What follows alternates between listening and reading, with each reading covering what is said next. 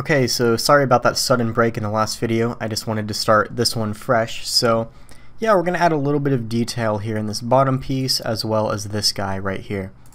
So as always, we can start with a simple single vertex. Make sure we're in vertex mode and then just pull that to the front a little bit and back to the front view. Okay, and then I'm just going to kind of grab it over here, E to extrude, and if we hold control we can snap it at these increments. I think right about here should be okay. Maybe pull it up a bit and then just extrude straight across on the X. I don't know, something around here should be okay. Alright, and then all I want to do is just extrude this straight down and then fill in these 4 vertices and then just cut straight through like that with the E key to extrude. And then of course tab into object mode, shift select the weapon, control, this time I'm going to use I think a slice, so control / on the number pad to get that. Oh, and one thing worth mentioning, I didn't do it at the beginning of the course, I should have done it, but I'll just mention it now, is if you're about to do a Boolean command and you want a list of the different commands you can do with the bool tool, if you press Control Shift and B, it'll bring up this menu here. And the auto boolean is basically a destructive boolean, meaning if I use a difference, for example, and go into edit mode, it actually applies that boolean there. So we don't usually want to use that. I mean, sometimes we will, but most of the time we want to stick with the brush boolean and use, you know, a difference or a union there. So in this case I wanted to do a, what was it, a slice. I just wanted to show that menu in case you ever got lost as to what the commands were. And then we can just kind of mess about with this cutter, maybe move it over a bit, and I think that'll be okay. So we'll just press the M key, move that guy to the cutters collection, so now we have a slice. We'll mess about with that more later once we deal with bevels and such. And then down here I want to do one more, I think.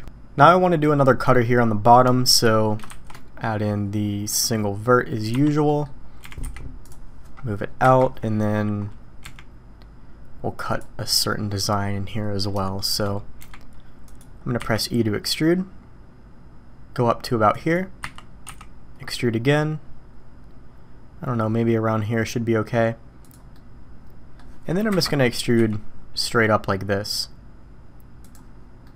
That should be alright, and then we'll just kind of close the cutter off by extruding over and then down and then just kind of filling in the cutter here. And we'll just extrude straight through this guy, kind of like that. And then at this point we can just tab into object mode and then shift select this piece, and once again control / to add in the slice operation. So now we have this, which is pretty cool. We can really do whatever we want with it, maybe move it this way. It's kind of like a lightning bolt. I like this design. Now I want to show you another really cool trick you can do with slices. So first off, let me move this guy to the cutters collection. So with slices, you can actually make really cool indented effects with it. So the way you do this, you have to go destructive, meaning you have to apply the modifier. So there's no way around it, because if we go into edit mode now, none of the information is actually applied. So we want to actually apply the boolean here for this piece. But you're going to notice that we can't actually apply it. It's grayed out. And this happens sometimes. I've seen a lot of my students run into this issue. It's very easy. If your boolean is grayed out and you can't apply it, go to this green triangle panel. It's for the object data. And then if you click on this little button over here, there's just a number next to the name. Just click on that and then you can apply the boolean. So once you apply the boolean, you'll see that we actually have access to this underlying geometry here, which is exactly what we were going for. And you just want to be careful whenever you apply booleans, because when you apply booleans you are going destructive, which means you can't move the cutter around anymore. This geometry is basically locked in, so I usually only go destructive when I don't plan to make any additional changes or the changes are very easy to make. So at this point I'm just going to tab into edge mode, shift select this edge, this bottom edge here, and then on the other side shift select that one. Now check this out. If we press Control and B, well, it looks really weird right now. Now my guess is it's not beveling right because of a normals issue. So if your bevels ever come out weird like this, it's probably because your normals are incorrectly oriented. And you can check that by going to the overlays panel here and going to face orientation. And let's see. Looks like everything's showing up okay. Well, you know what, let's just give it a try. Select everything with the A key. Let's press Shift and N. That'll recalculate the normals, and let's just see if it bevels right now. Yeah, I guess it does. Okay. So yeah, it was a normals issue, so you know, you can check the orientation or just do what I did. Shift N to recalculate it with everything selected. And now if we press Control B, we're going to get this really cool looking bevel here. Where do I want to pull it to? Maybe right about here. So now we kind of have this cool little ridge in there. I think that looks nice. So you know, this is just a cool little effect I like to add in here and there. It's a pretty common hard surface design, so it's super easy if you combine a slice with a bevel on one of those slices. You can get these cool little notch effects. I'm quite a fan of them.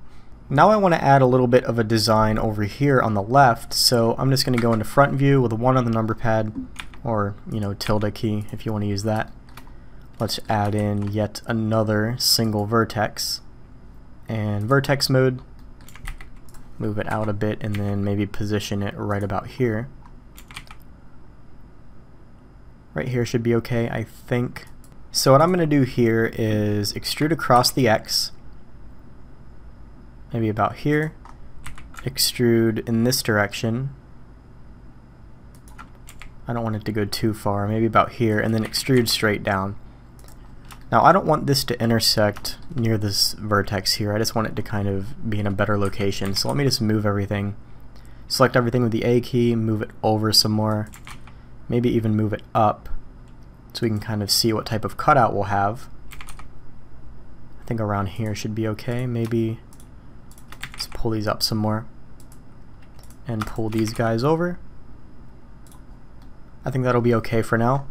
And then we'll just kind of enclose this cutter like this, fill it, and then extrude straight through. Now same drill as usual, tab into object mode, shift select the weapon, and then we'll do another slice, so control and / to add in a slice like that, and then we'll just move this guy over to the cutters collection. Now what I think would be cool is if we added in a little cylinder here kind of fused to the mesh. So you know what, let's do that. Let's press Shift A and then add in a cylinder.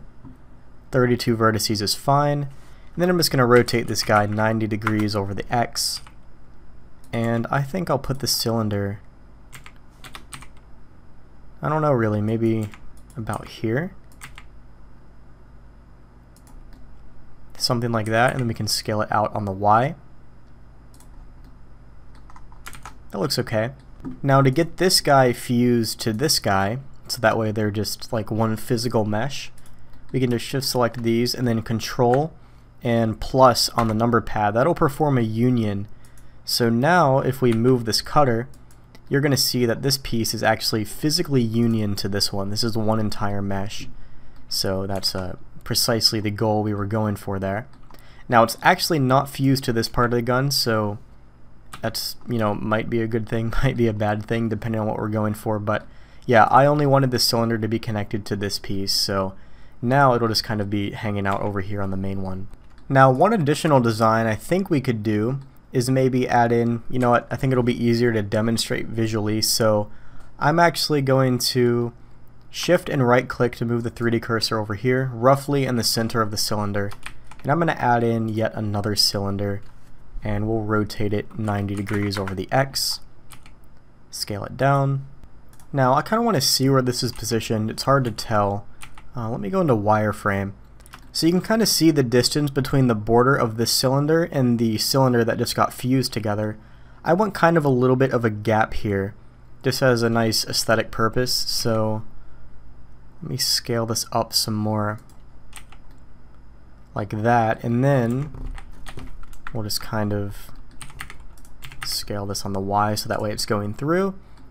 And then I'll shift select this piece, and then we'll do another slash operation, control and / and move this cutter to the cutters collection. So now we kind of have this little, it's like a border almost, kind of containing the cylinder. I think it looks quite nice. Cool, so here's where we are so far. I'll just turn off the overlays here so you can see it. pretty good progress, and you can already kind of see how it has that sci-fi look to it. Not a lot of detail, it'll come together the more we do these videos, but you know, so far it looks really, really good.